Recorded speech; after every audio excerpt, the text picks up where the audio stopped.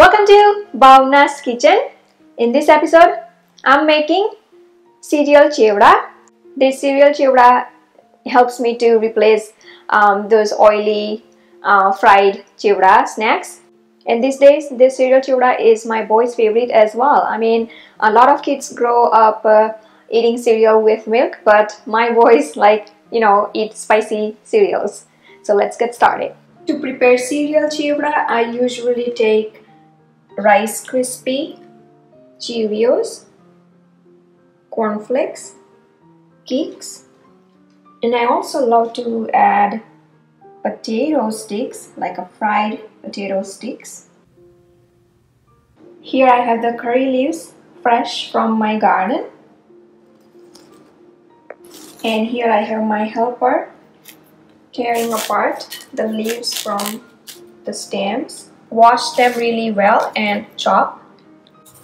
I then chop the curry patta very fine into my mini chopper.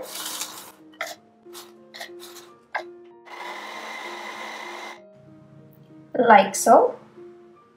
Here I have gathered a few more ingredients to add into cereal chewda. Badam, cut roughly, almonds, peanuts, moongfali, dana, and these are already roasted. I got them on sale from Aldi, so I thought of using the roasted instead of frying peanuts. And these are roasted chana dal, dalia known as, and these are also already roasted. If desired, you can just throw them in the oil when making tempering, or you can just add them as it is. They taste amazing in the chewda. So as you can see, a lot of protein, high protein ingredients going into this cereal chewda. Here I have variali, soft, known as fennel seeds basically. The curry leaves I just ground, like chopped roughly. And out of the spice box, I will be adding turmeric, red chili powder, mustard seeds and carom seeds, ajwain, rai, haldi, lal mirch. Into this giant mixing bowl, I'm going to throw all the cereals. This is Rice Krispy, Cheerios, made out of oat, cornflakes, KIX, cornflakes and KIX from corn. Basically, I try to avoid sugary cereals like Fruit Loops, Frosted Flakes. You know, those cereals don't make good cereal. So be sure to use the ones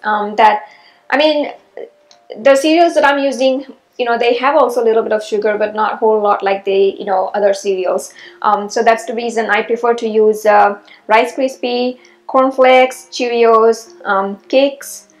There are some other wheat cereals available as well with a very little amount of sugar, or no sugar even, if you buy the diabetic friendly cereals. It doesn't have to be the cereals I'm using. You can come up with your own cereals. When I migrated to Canada, initially I just saw people using the cornflakes to prepare the corn chewda, because corn chewda is very popular where I grew up.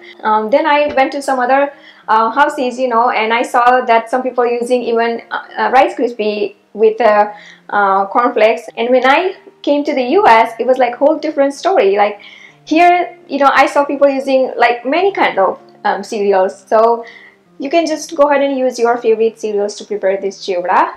It could be even a little sweeter as well, but not too sweet. Potato sticks.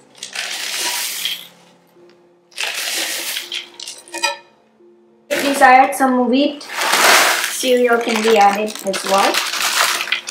Since peanuts are already roasted, I'm just going to go ahead and add in roasted chana dal, dalia. Mix it all really well.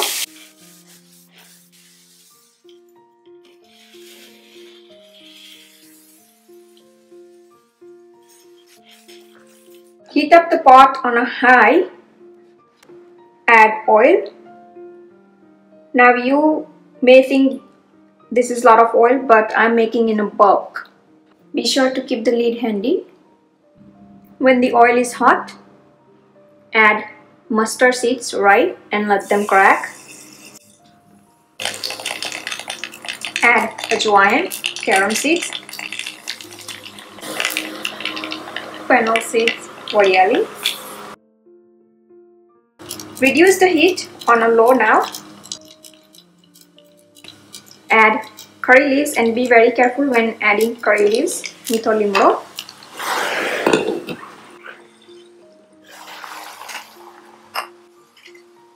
Give it a quick stir. Be sure to fry Kadhi Patta really well. Ready to add almonds, badam,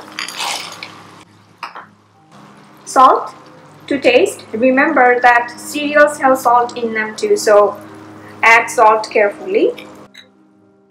Red chili powder,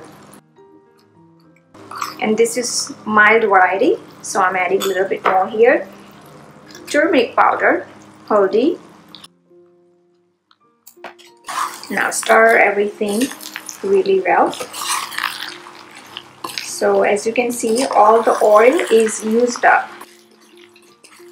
And in order to mix all the cereals really well with the masala, oil is needed. Now if you are making in a small quantity, you may not need all these ingredients in a very big quantity. So if you are a first timer, just give it a try in a small quantity. But I have been preparing this chewda for years now, so let everything cook on a low heat. Keep stirring occasionally, and I can see that the curry leaves have become crispy now. So I'm going to turn off the stove and ready to add this into cereals. Pour the tempering onto the cereals. And now it's a big job to mix everything really well.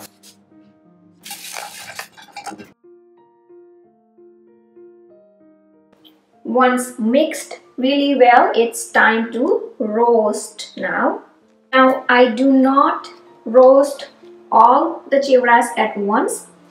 I only roast one foil tray, which gives me about 2 jars of chewda, and the remaining I just store as it is without roasting, and roast when I run out of the 2 jars of chewda, so that it brings a little freshness again when the chewda is roasted as needed.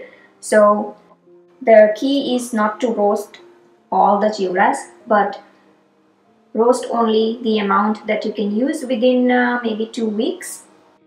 Roast the chewda in the preheated oven at 200 degrees Fahrenheit for about half an hour. Stir about after 15 minutes and finish roasting. Let me show you how roasted chewda looks like now. It gets darker in color. Now let it cool before storing into the airtight container. In meanwhile, for unroasted chewda, here I have this container, airtight container. I'm going to store the chewda in, and be sure to use a proper plastic bag if you have like a good new plastic bag. I prefer to store the chewda in a plastic bag into the airtight container. You can use Ziplocs. I'm using the trash liner bag. Here I have another container of 2 bags. Each bag is about 1 foil. So every time all I have to do is just grab 1 bag and then roast and store again in the serving jars. For everyday serving, store the chewda in an airtight container, glass jars or something like that. For everyday serving cereal chewda, I prefer to store chewda in a airtight glass jar containers like this. And here I have the chewda ready. Let me make you hear the crunch.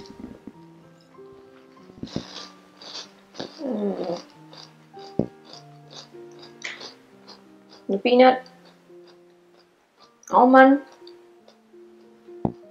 roasted chana dal, and the crunch of all those Cheerios. Trust me, this is the recipe I could eat almost every day. I mean, and I am eating every day actually. To wash giant mixing bowl, I use water hose in my front yard. I grew up in Gujarati family, and chevdo is kind of a must for breakfast, no matter what you prepare, whether it's a flatbread or something that with masala chai, we have to have some sort of crunch. This recipe is not for everybody because obviously it is not super healthy.